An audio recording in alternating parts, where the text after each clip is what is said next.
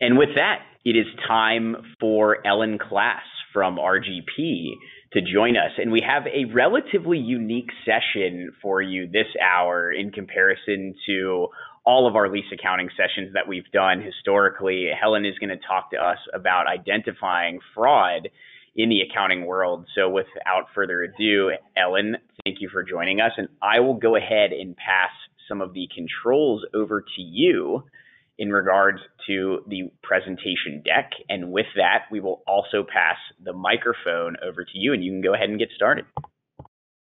Excellent. Thank you so much, guys, for the introduction. I really appreciate it.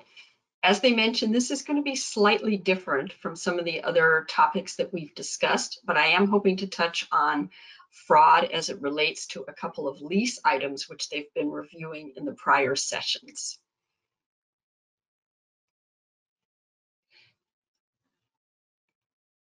Okay, how to identify accounting fraud.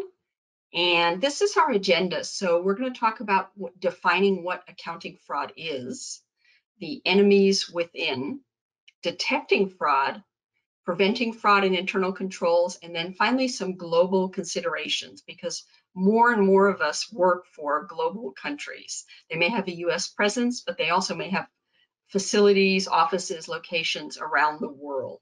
So this is a very deep and wide topic, and I'm only going to be able to touch the surface on most of these items. You could literally spend hours learning about detecting accounting fraud.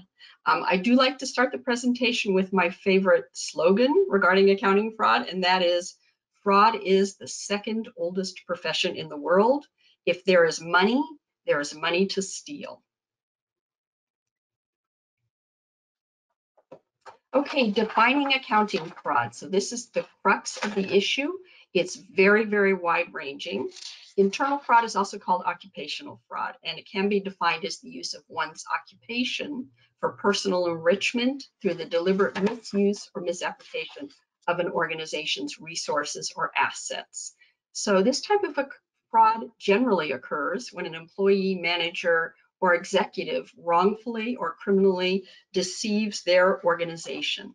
The two main examples of occupational fraud are embezzlement of cash, which you don't really think about much anymore because there isn't technically cash associated with many businesses.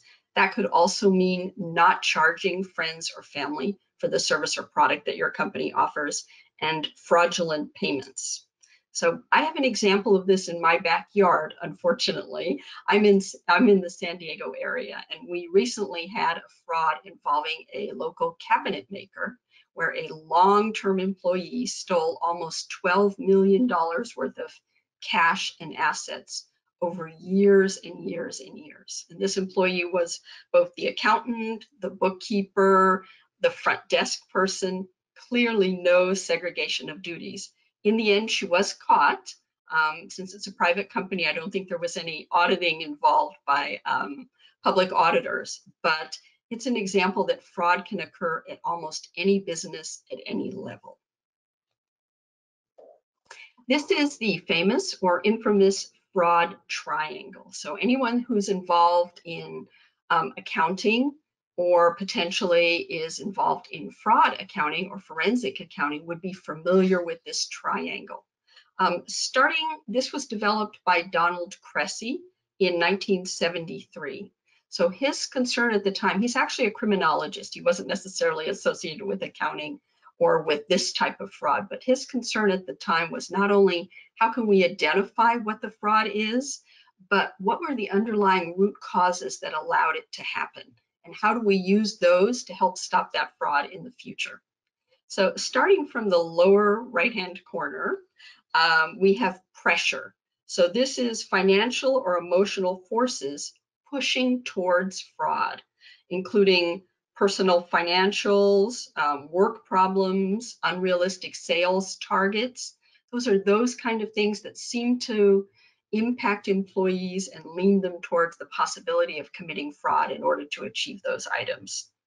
In the top, we have rationalization, which is, of course, here the justification of dishonest actions. It's thought by people who think about rationalization, that the gain is more important than getting caught. And it's often used to justify why someone would want to commit fraud. So the company doesn't pay me enough.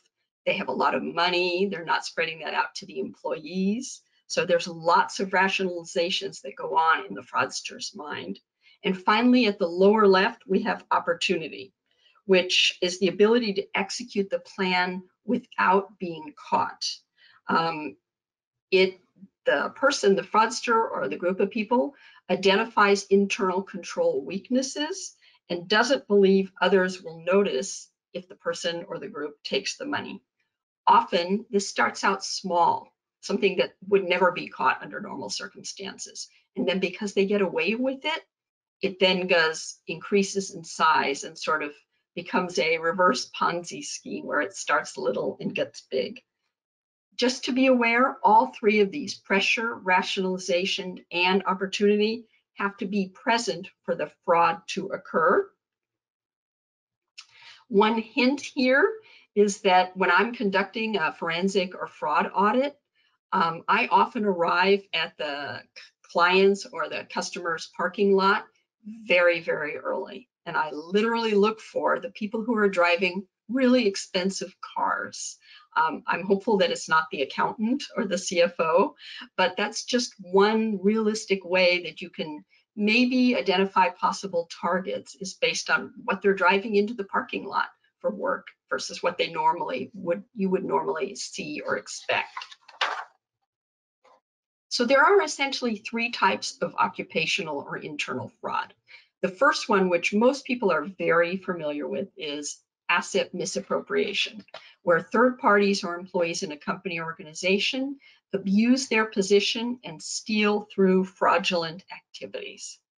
The second one is corruption, where users influence a transaction. Maybe they bribe someone, they're trying to benefit themselves. They may have conflicts of interest, and this is normally carried out by senior management, managers, and owners. So for management, things like the backgrounds of people, what their motivation might be to commit corruption or asset appropriation fraud. Influence in making decisions, right? So the managers, senior managers, and owners, those are the people who generally have more influence in decision-making within the company. And finally, a key symbol for this is turnover. If there's lots of turnover in senior management or management, that might be a clue that something inappropriate is going on. Often these are the folks who have their personal worth tied up in the company. They may have stocks or stock options or stock grants or huge amounts of outstanding stock if it's a public company. They also may be people who have been saddled with unrealistic expectations. And we actually saw this as last year's COVID crisis was coming into being. There are some companies that actually did not adjust sales targets for their employees. And of course, the year sort of fell apart for most businesses. So that's an example of an unrealistic expectation given the circumstances that might help promote fraud or occupational fraud. And then finally, financial statement fraud, which is the deliberate misrepresentation of the financial condition of the enterprise, either through misstatement, through omissions, or through disclosures, which are designed to deceive investors and stakeholders. Okay, we're going to talk a little bit more in depth about asset misappropriation, which is the first of those three categories. I think before you can detect fraud, it's important to understand the components of fraud, what makes up the different types of fraud, because that will guide you in what you need to do in order to be able to detect or prevent these kinds of fraud. So asset misappropriation, includes cash and disbursements. It includes inventory and all other assets, and it includes larceny. So those are very, very general buckets. I have been able to detect a fraud actually in cash and disbursements. I used to work for a giant bank, And one of the rules of banking is that people have to go on vacation for a week at a time during a year. You can't take like a Monday off and then a Friday off. You are required to go in a consecutive week of vacation at a time. And so if someone is committing kiting or lapping, where they are moving money between checks that have a longer float time between two different banks and then deposit it in their banks, that if they're out of the enterprise, out of the bank's office for more than a week, that can actually be caught because they're no longer making deposits into their account. One of those checks will actually bounce. And so that's exactly what happened. This is a large nationwide bank, and they had a teller in the merchant cage who was lapping or kiting checks, relying on a 2 or 3 day clearing cycle through the Fed clearing houses. And they were caught while on vacation.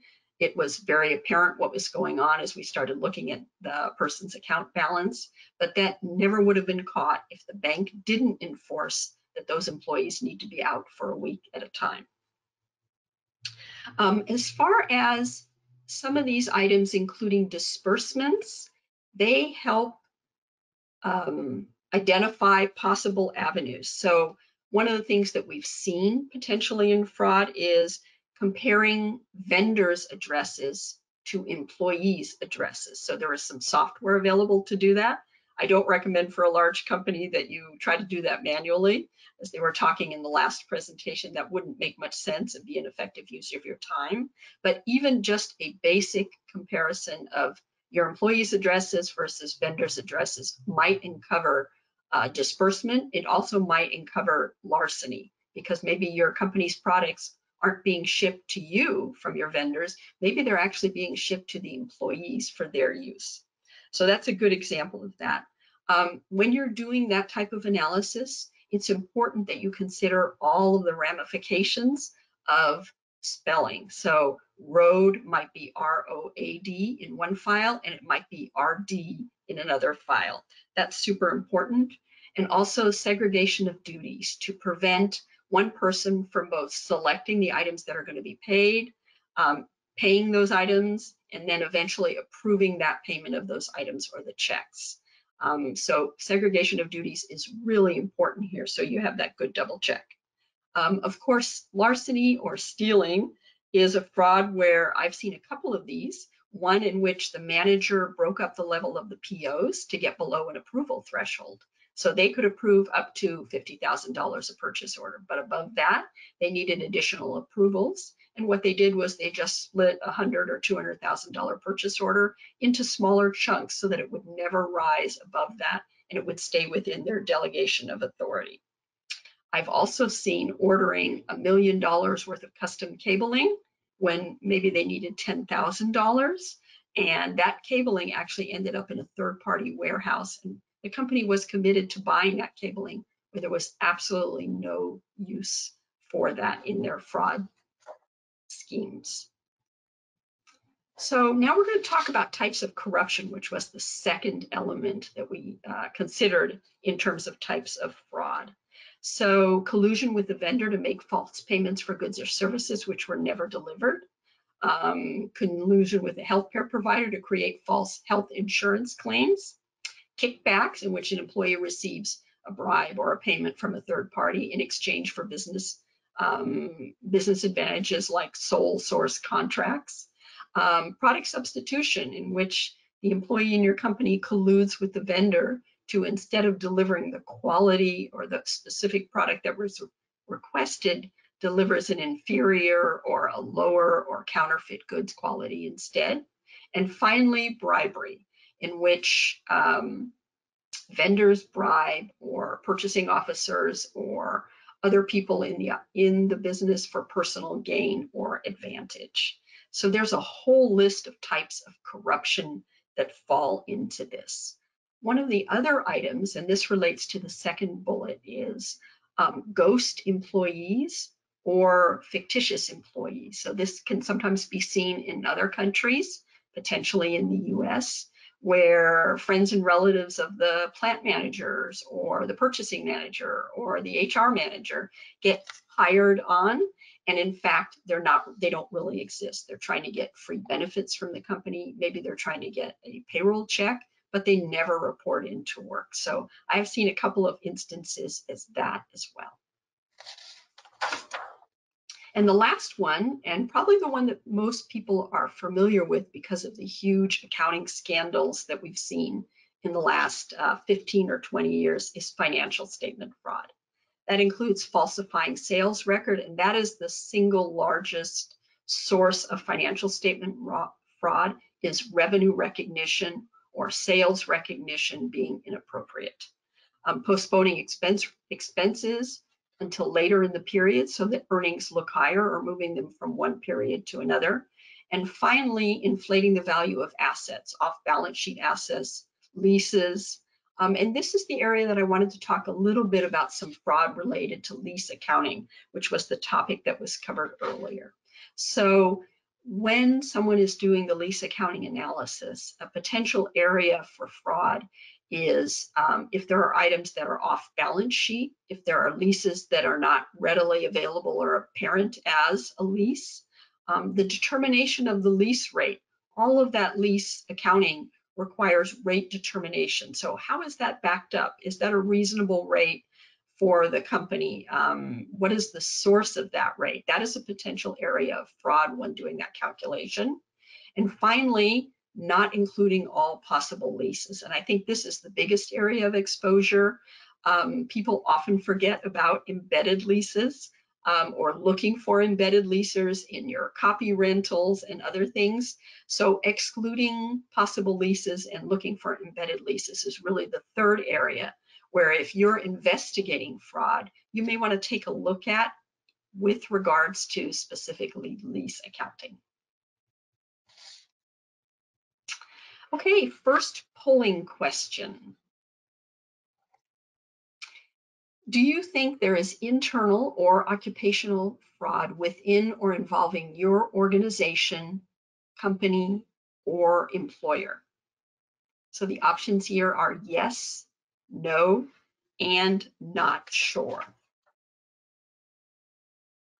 Regardless of how you answer, in my view, I believe that 100% of organizations have some type of fraud. It may not be material. It may not affect financial statements in a material or large way, but I'm of the opinion, maybe because I spend a lot of time investigating fraud, that in virtually any company, you can overturn a rock and you can find fraud. And just want to remind everyone that it's important that you answer this so that you can get your CPE at the end of the session. And then hopefully we'll look at the results after everyone chimes in. Whoops. Yes, 10%, no 65%, and not sure 24%. So I'm pretty surprised about the 65%. Hopefully by the end of today, we will, or my session, you'll think of all the opportunities for fraud that maybe you hadn't considered when you answered that question. Like I said, I really do feel that in 100% of organizations, enterprises, companies, nonprofits, there is fraud that exists on one scale or another. Okay, my next section is the enemies within. This is super important to understand because you understand who's committing fraud, right? And what the opportunities are for them to commit fraud. You can put in preventative measures that might head it off at the pass. And some of these are very easy and straightforward, don't cost a lot of money, but for some reason, companies don't seem to consider those when they're setting up their systems. So organizationally, 42% of employees, staff, or contractors commit fraud, 38% managers, and 18% owners and senior executives. In terms of the mindset, the latest survey says that 5% of people within a company would commit fraud no matter what. 85% would only commit fraud in certain specific circumstances, and 10% would never commit fraud under any circumstances. So this tells you that there's a large group of people that is predisposed to committing fraud, either with regards to specific circumstances or in general. And I like the last item on this slide quite a bit. Research indicates that 54% of fraudsters are between the age of 31 and 45, and that only 3% are over the age of 60. So if I was being facetious, I might tell you need to hire employees who are over the age of 60. I qualify in that bucket, and it's good to know that I am not going to be committing fraud based on my age. Okay, warning signs or red flags. So one thing about this slide is this slide was actually changed by the conference providers. These bullets should actually be red because these literally are red flags. So I apologize, it makes much more of an impact if the red flags are actually red flags. So some warning signs are employees who live beyond their means, 44%.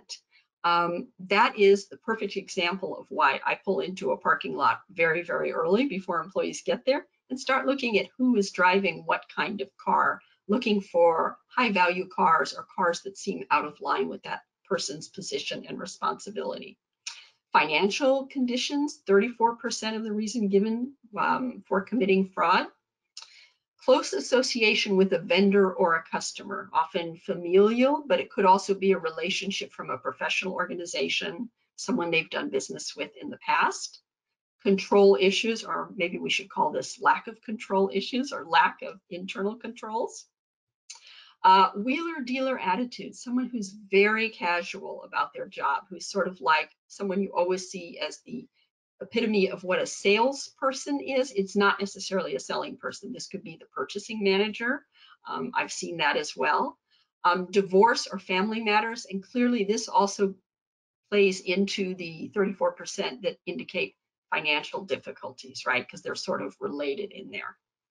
Irritability, suspiciousness, or defensiveness. This is a very important red flag. If someone is particularly touchy about a subject that involves the business, that potentially could be a red flag that something is up because they're particularly stressed out maybe about the fraud that they've committed or the fraud that they're thinking about committing. Let's see, we have additions. We have someone who's complained about poor pay. And remember, this is part of the fraud triangle, right?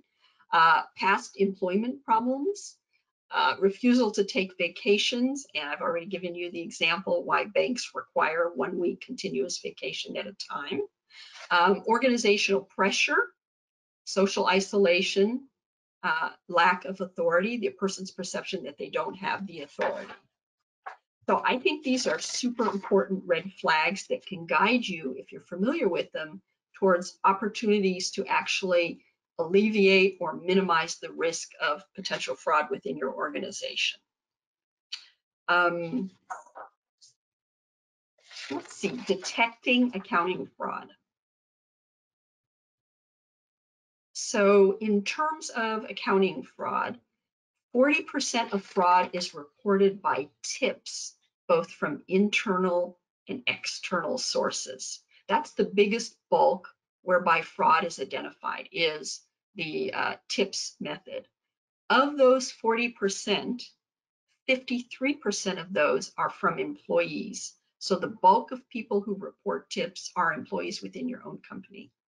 The next biggest percent is 21% from external vendors. So tips is a really great source of determining if there is fraud or an indication of that.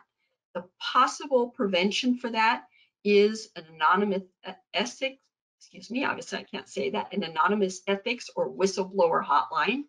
It should be managed by a third party, and it should report up to senior management, the compliance department, and the board about what types of tips are they coming in about a particular person or entity, how are they resolved. So an anonymous ethics or whistleblower hotline is critical to addressing the first where 40% of fraud claims come or notifications come from tips. That's very, very important. Tone at the top is also very important. If your senior managers or your company president or CEO are not talking about fraud, that is an indicator that that's an area that you really need to have the company bone up in, because what senior managers do and say impacts what everyone else in the company thinks or believes or considers an important message or something that they need to think about. So in terms of fraud reporting, the next biggest percent after tips is internal audit. We're going to talk a little bit more about this in a couple of slides, but I did highlight that the 8th on the list is external auditors. So yes, this is a shameless plug for having a good internal audit department, as I am in fact an internal auditor and a chief audit executive, but it's really important that we consider what internal audit does differently from external audit so that they can identify these frauds that might be missed by your external auditors. Management review of financial statements, of the books, drilling down into the details can be very, very helpful to detect possible fraud. Sometimes internal departments do it. Some other department is doing something that looks suspicious and they're reporting that up. And then of course there's the famous, but not very helpful, accidentally discovering fraud, right? It inadvertently crosses your desk and you think, that looks suspicious. So that's not great. That's not a great mechanism. It's certainly not something that you can help or promote. Some other ideas to prevent these type of frauds up front are being proactive in detecting fraud. And I think the internal audit department is very, very well positioned to do that. We recommend that anti-fraud training is made available and in fact compulsory for employees. That might include code of conduct. In the best practices for code of conduct are that the employees, all employees, certify or sign that they are compliant with the code of conduct annually. FCPA training is a great example of fraud-related training, and anti-bribery and corruption training, also related to FCPA, but slightly different because it talks a little bit more about some other avenues. So these are examples of anti-fraud training for common types of fraud. Strong auditing and internal controls, and we're going to delve into that in a few minutes. Diligent hiring practices. You might not think this is obvious, but clearly if you're hiring the right type of person, they're more likely to raise tips. They're more likely to not have a background that indicates there might have been some type of fraud or malfeasance at a prior employment, and employee support programs. Okay, let's shift to the second polling question. Thank you. So expense fraud relates to which of the following? Forging or fraudulent receipts, inflated expense claims, double claiming of the same expense, hiding the true nature of the expense claimed, or all of the above.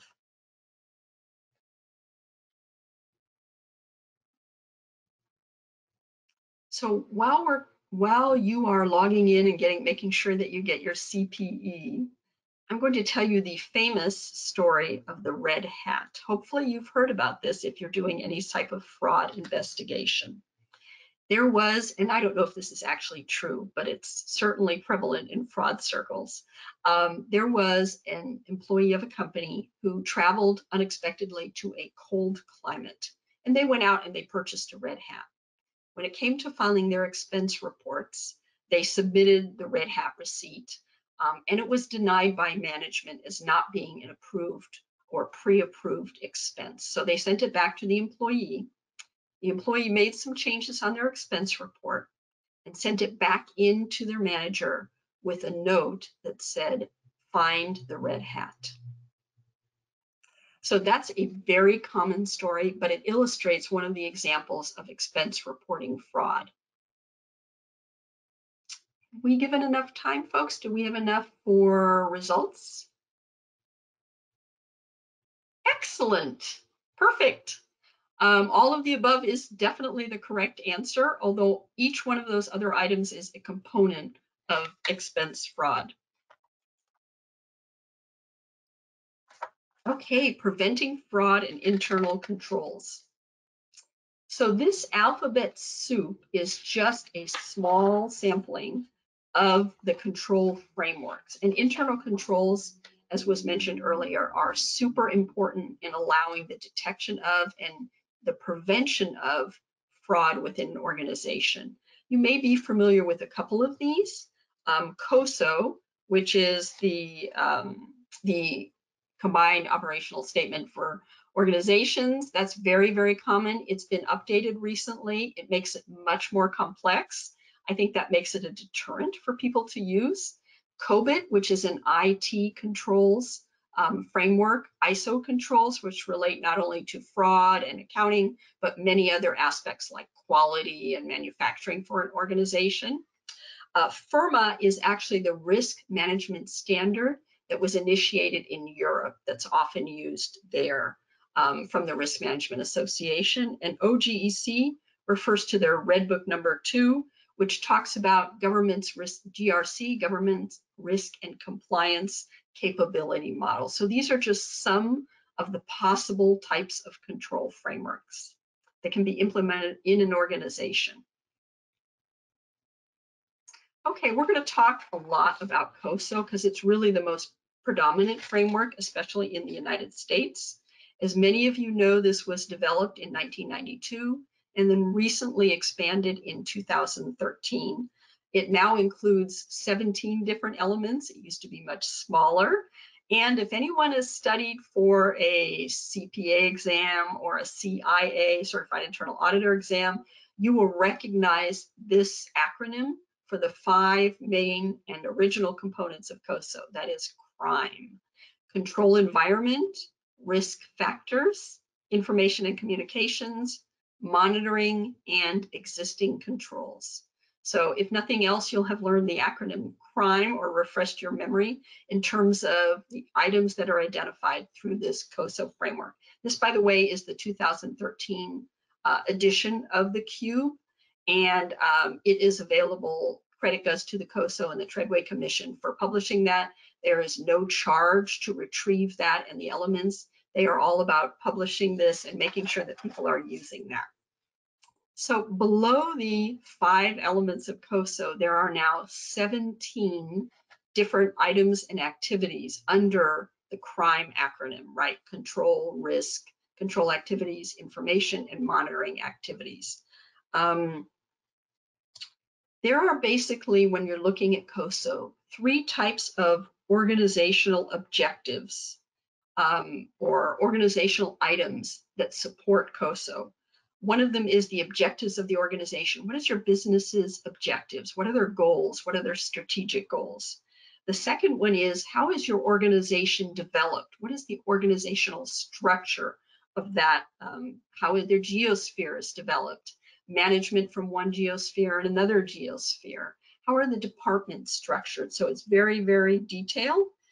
And finally, what are the objectives? So objectives fall into components, and components are the breakdown for what the company needs to do in order to achieve those organizational objectives. So the 3 main elements that COSO focuses on are objectives, they're the components, and finally the organizational structure. Things in objectives include tone at the top, which we've mentioned earlier. The rows on the cube are the 5 components. And finally, the organizational structure is the 17 dimensions, all of which lead, or excuse me, the organizational structure is the 3rd dimension of the cube.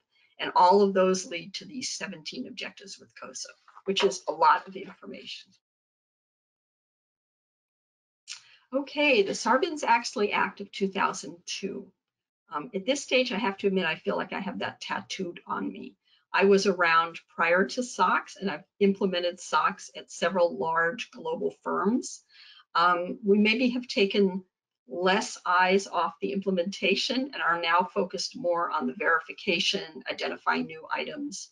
So as many of you know, there were a number of very high visibility cases in the early 2000s, which involved both financial statement fraud and other frauds.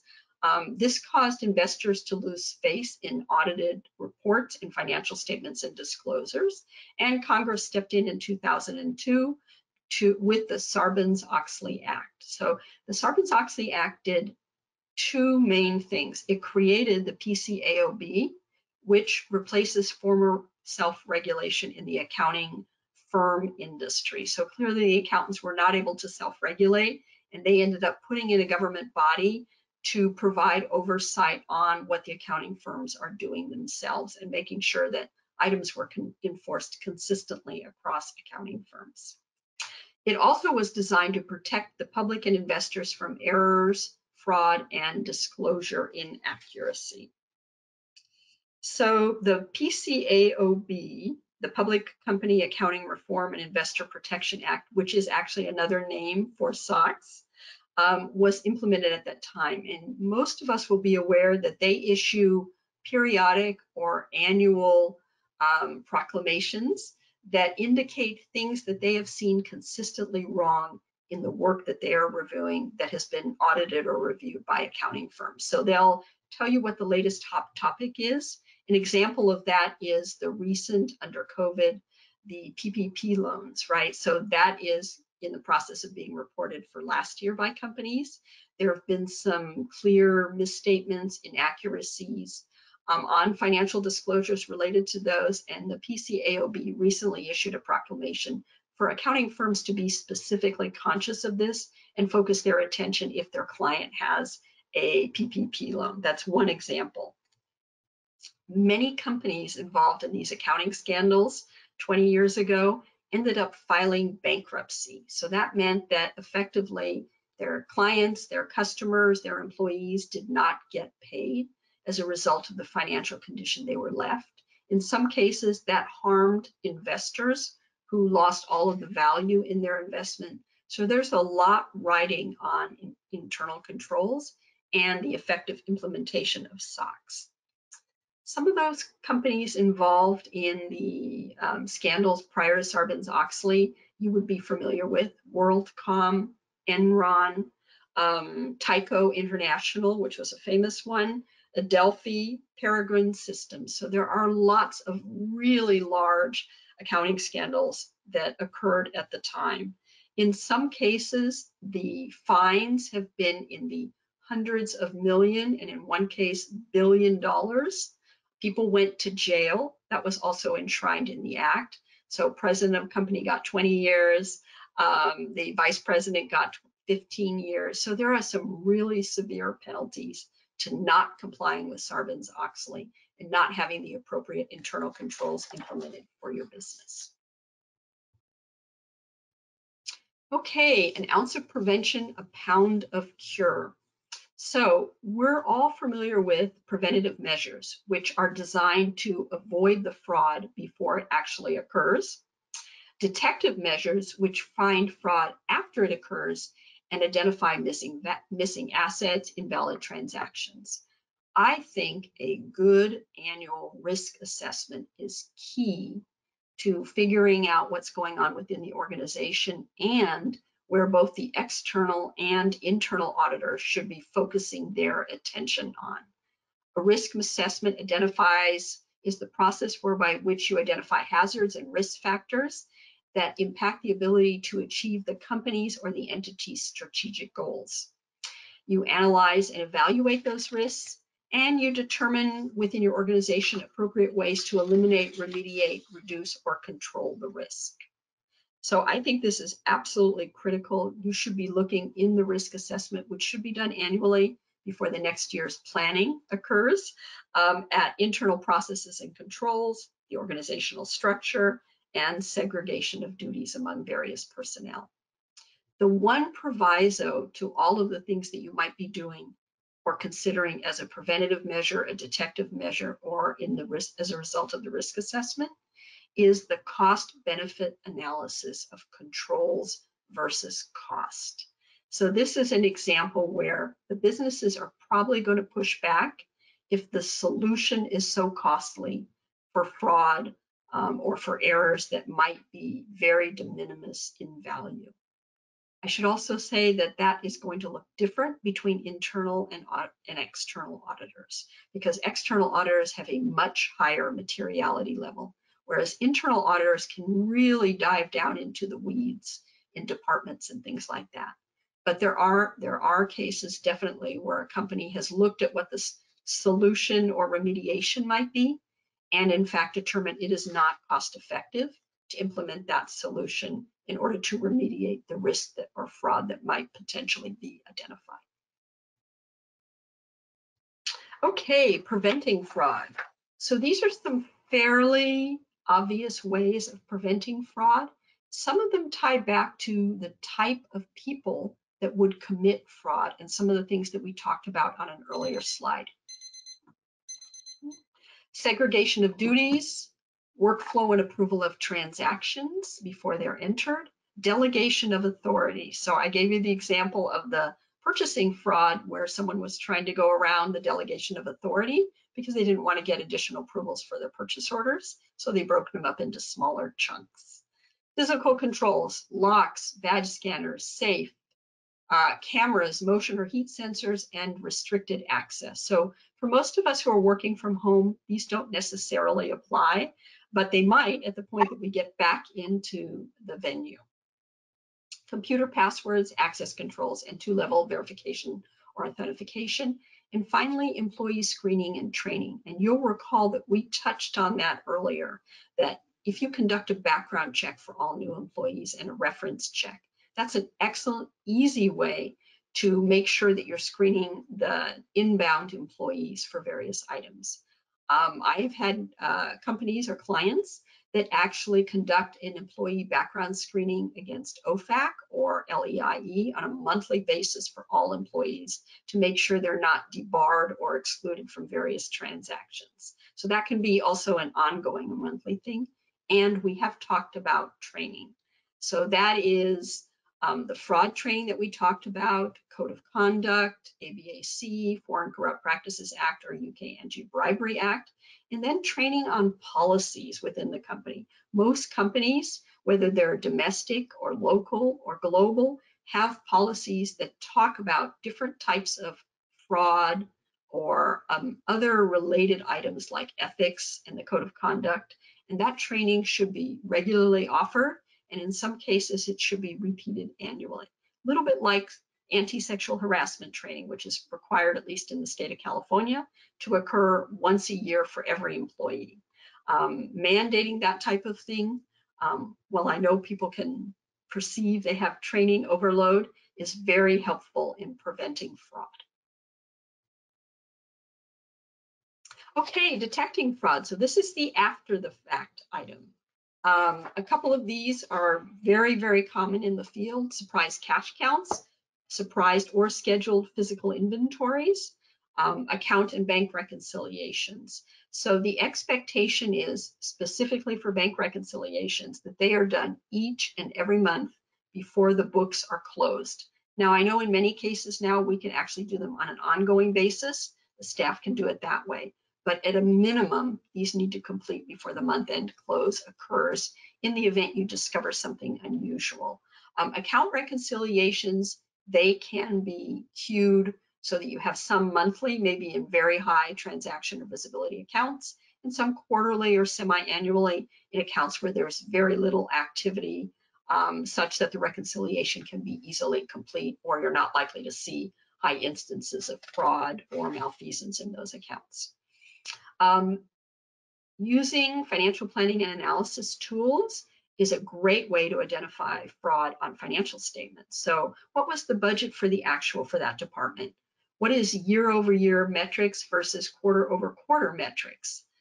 Building budgets from the bottoms up and not taking this year's budget plus 5% as next year's budget, and detailed trend analysis. All of these things will allow you to look at these items and determine if there's possible instances of fraud that warrant investigation, especially if there's changes from what you expected year over year, quarter over quarter, or budget to actual. Just a reminder, in detecting fraud, internal audit has two types of audits. Most people aren't aware of this. They have the standard internal audit. They also conduct operational audits. That has been a fairly new item for internal auditors in the last 5 or 6 years. And internal audit has some real advantages over the external auditors. You can increase the sample size, and they most often do. Definitely, there is a difference in the materiality limits for internal auditors versus external auditors.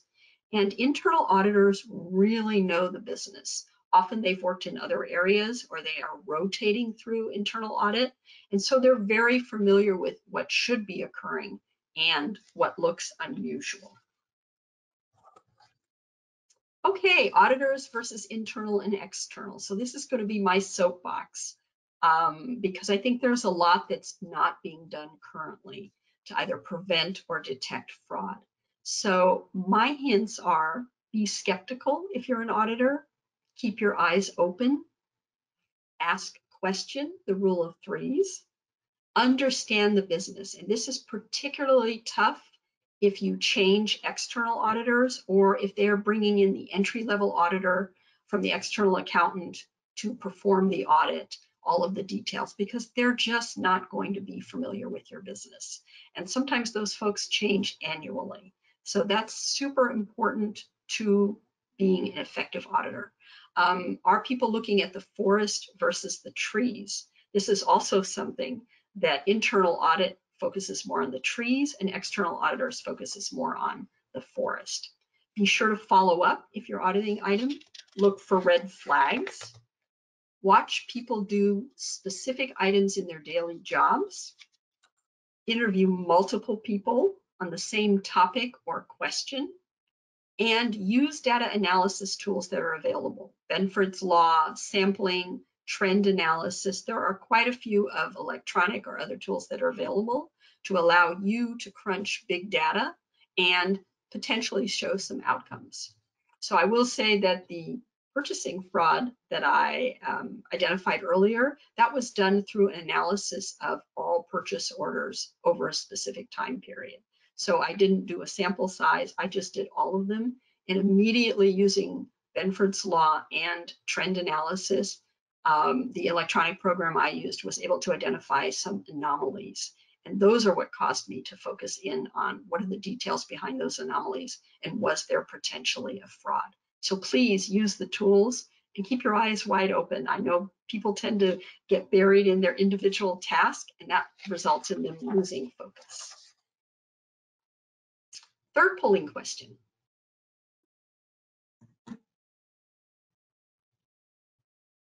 Okay, what internal controls framework does your organization, company, or employer use? COSO, COBIT, ISO, the European Risk Management, FIRMA, and don't know or unsure. And there's no right or wrong answer to this question as you're going through it.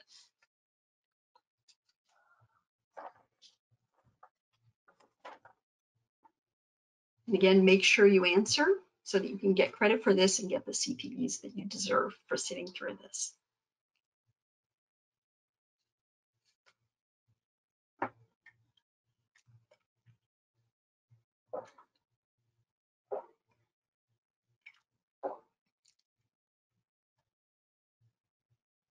And when you're ready to close it out, to make sure everyone has an opportunity to answer, would you go ahead and show the results?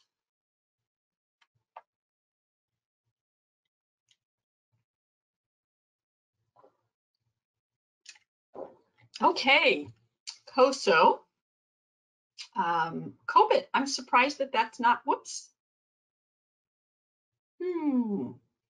COBIT, I'm surprised that that's not higher because a lot of organizations do use it. ISO, no one uses FIRMA in the audience and don't know or unsure. So that's totally acceptable. And I appreciate everyone's interest. The COSO framework, 50% does not surprise me at all. Ellen, and just one reminder, we do only have a couple more minutes left for this presentation slot. Just a time reminder there. Thank you. Global considerations. Hopefully you're all familiar, if you work in a multinational firm or are auditing a firm like that, of the Transparency Index.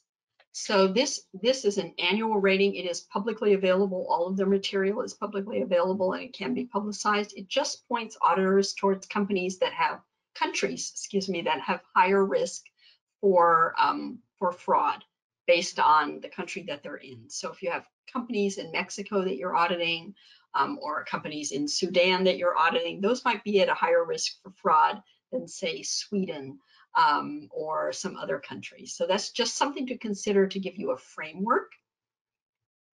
Okay, global accounting fraud. So this is the percent of corruption cases, and you can see it ranks from Asia all the way through the United States in those countries. There are many aspects to global accounting fraud. Cyber fraud is certainly on the increase. That includes the famous president or CEO email, ransomware. Fraud can be committed anywhere in the world. It's important to allow for cultural differences. There is often fair value fraud, and that's very subjective. Purchasing and accounts payable fraud, payment fraud via banking systems, and the general reminder that if it's too good to be true, it probably is.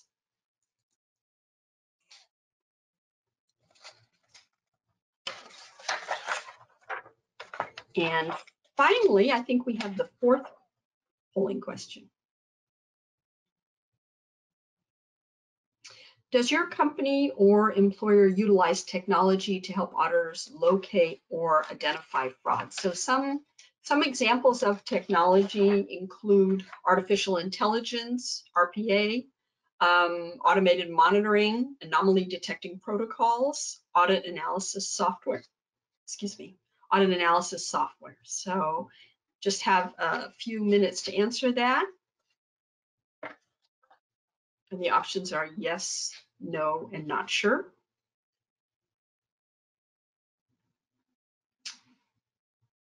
And when it looks like we start tapering down, if the results can be shown, that would be great.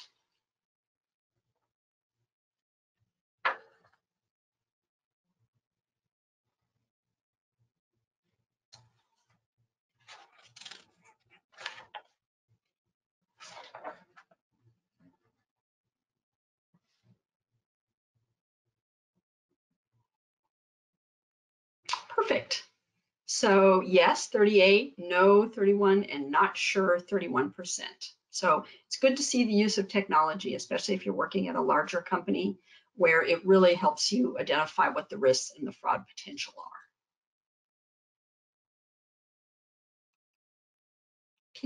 Thank you. Okay, some examples of cyber fraud, which we've briefly touched on. The famous letter from the president to please cut a check immediately, very common. Change of remittance information in accounts payable, the use of ransomware, which we've seen in the United States, several large examples recently. Cryptocurrencies, blockchain, which is often not understood by auditors, and the general misinformation or reputational cyber fraud. And then some considerations for you to look at as you're considering if you are a global company. Risk assessment, do it in multiple languages, make it anonymous. There are many regional and country-specific anti-bribery, anti-corruption laws. What are the consequences of committing fraud in different countries? Are your processes centralized or dispersed? What is the cost benefit? And it's helpful to have auditors who can speak languages other than English involved in those audits. That being said, I have audited revenue recognition in China, although I don't speak much Chinese, and I've done it in several other countries, although I may not be proficient in those languages. So it can be done. It's just much easier if you have someone who's proficient in that. And that wraps us up. Thank you very much.